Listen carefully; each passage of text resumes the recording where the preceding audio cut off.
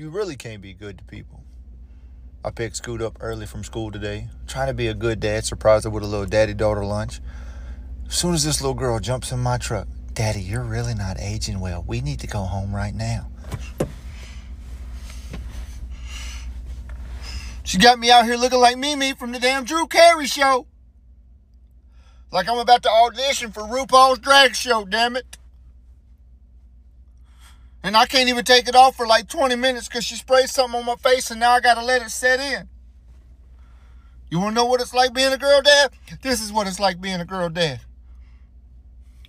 And I'm pretty sure I'm fitting to go in there and have to drink some nasty ass tea and something she cooked up. You need to learn how to cook.